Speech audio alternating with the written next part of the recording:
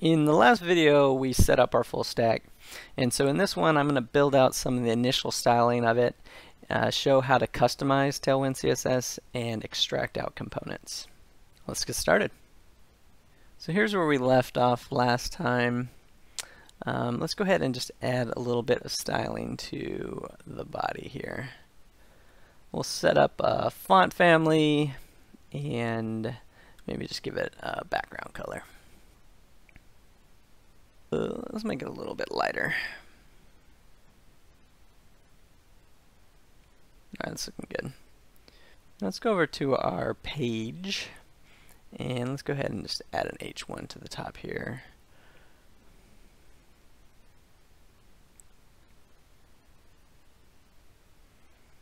And we'll use some of the Tailwind utilities to get it centered and maybe give it a little bit of tracking.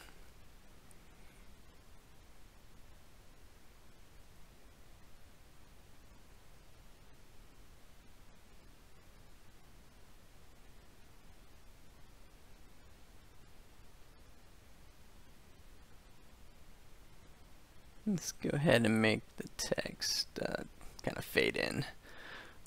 Make it not so prominent. And let's give it a little bit of margin. That looks good. Now we go into our Elm app and kind of build out our default look that we want for the to-dos. Go ahead and remove this H1. Let's wrap the whole thing in a div.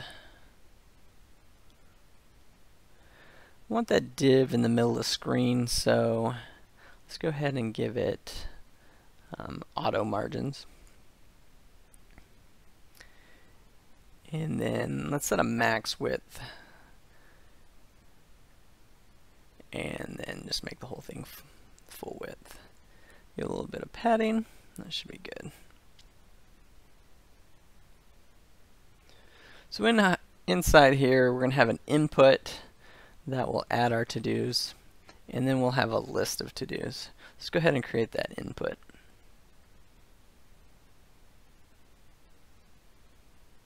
So input will need a type. We'll use this underscore here because type is a keyword for Elm. Go ahead and use appearance none on the input. That gets rid of all of the default styling for inputs.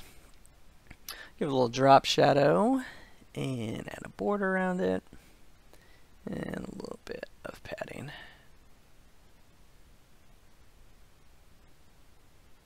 Let's see how that looks.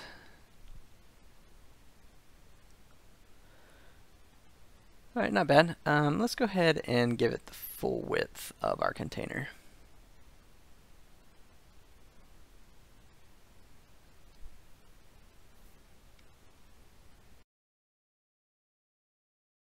Let's make the shadow a little bit bigger, make it pop off the page a bit. Now I kind of want a little indicator that you're over the input. So let's go ahead and add some hover styling. And we'll just change the border to green. There we go.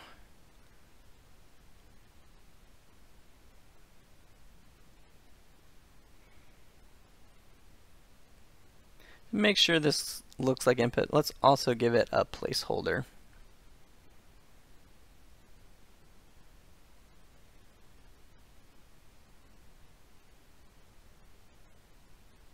What do you want to do?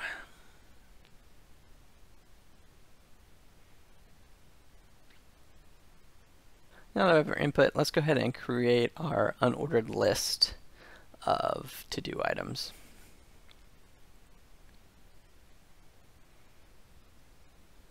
We're not going to want bullets on the side, so let's go ahead and reset the list.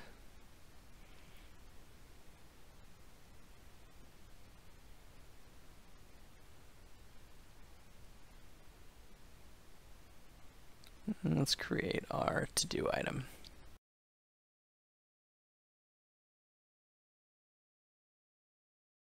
We'll go ahead and give it some text. Let's just say, what do we want? We're going to need to mow the lawn. Alright, let's give it a little bit of space in between our input. So go ahead and add a bottom margin here.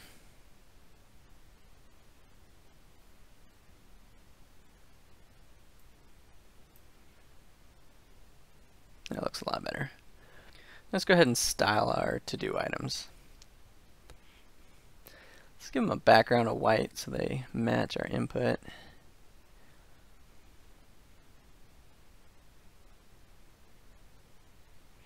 Give them a little bit of padding as well. Okay.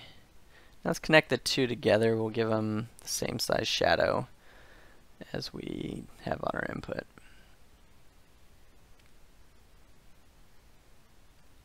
There, now those look connected. Let's also increase the size of the text of our to-dos.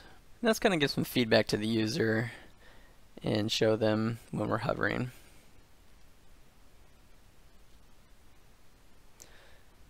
We'll need to first make sure we have an actual border before we change the color of it. Let's just do the border on the left though. Give it a size of 4. Alright, that looks cool. Now we're going to need some kind of element to delete to-dos. So let's go ahead and put a span on the left, and we'll make a little X that we can click on to delete to-dos. Let's make it a dark red.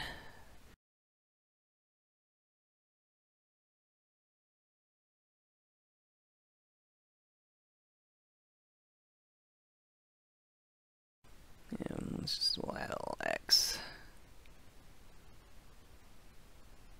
Alright, then we're going to want to move that X to the right side. Let's go ahead and give its position absolute. And we'll pin it to the right.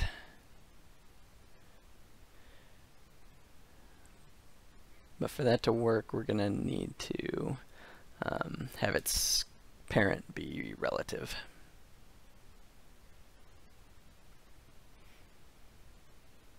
There we go. Let's give that a little bit of margin to get away from the right side. So do margin right. There, that looks a lot better. Let's make it stand out a little bit. Let's give it a border and have a border of 2. And then let's make the border the same color as the text.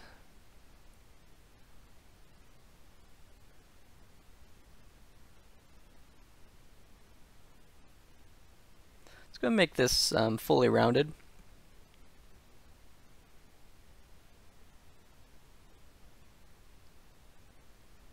Now it's just rounding on the text, so let's give it a width and a height of a square. That way we can get a perfect circle.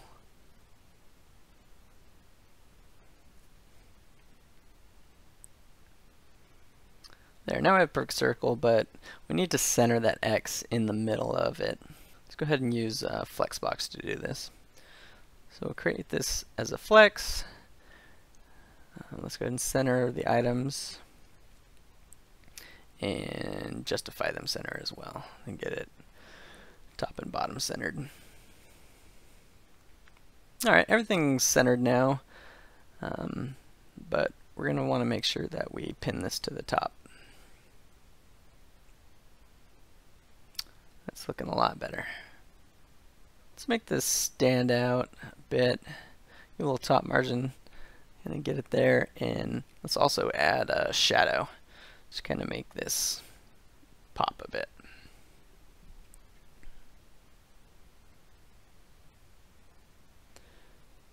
There we go, that looks good. Now we probably don't want our X always visible, so let's only make it visible when we hover over the whole LI. To do that, we'll make it invisible,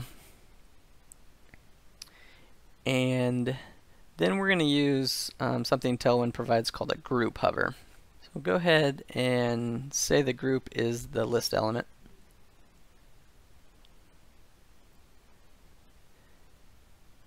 And then we'll say when the group is hovered, let's change the class to visible.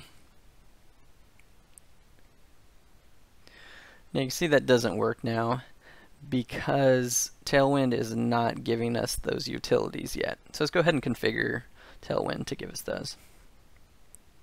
So this is where you make all your changes in Tailwind. All the colors are declared in here, all the different styles, and this gets compiled out to give you your CSS. So there's all the colors that they give by default. And it's a good idea in production to go through this file and remove stuff that you're not using, or add the things that you want, just to decrease the size of your compiled CSS.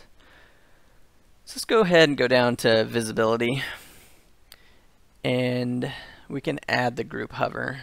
So it's got all the responsive stuff, but it doesn't have group hover. So let's add that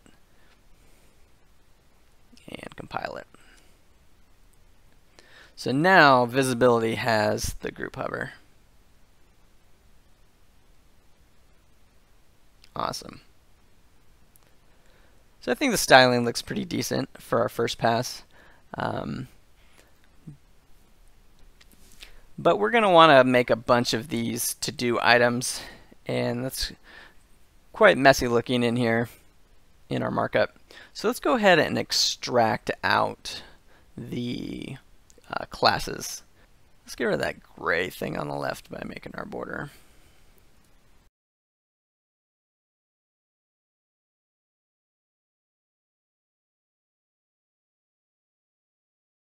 white. There we go. Then on hover it changes to blue.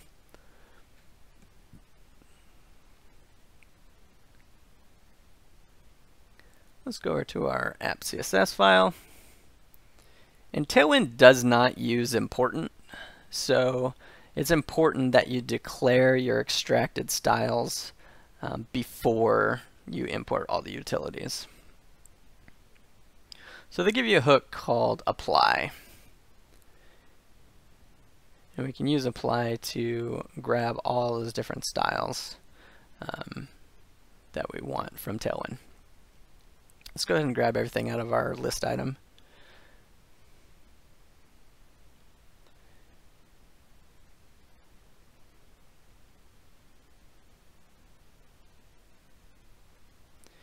And then everything needs to know that it's a class. So we'll just add a dot in front of all the different utilities.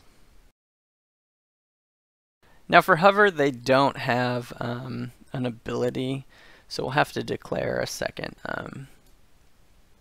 to do with hover and apply what we want in that one.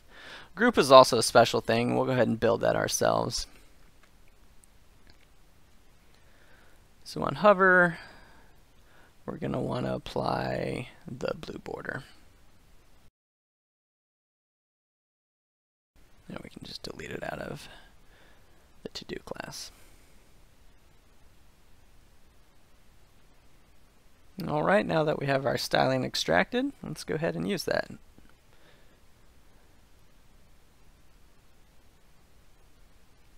Nice. So we have the to-do styled. We still need to take care of the span, and we need to write that group hover ourselves. So we'll just do the exact same thing for span.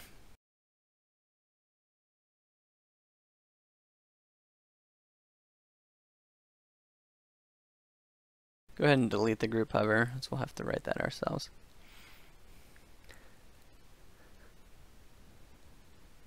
Now these applies can get really long, so you can definitely break them up and call it twice.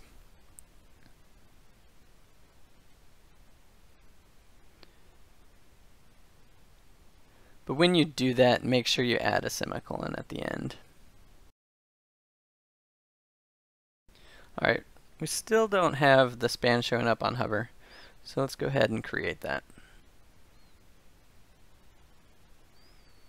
So go ahead and say when the to-do list item is hovered, that we want to apply visible to the span. Let's also give us a pointer so it shows that it's a clickable item. All right. You can See that our group hover is now working.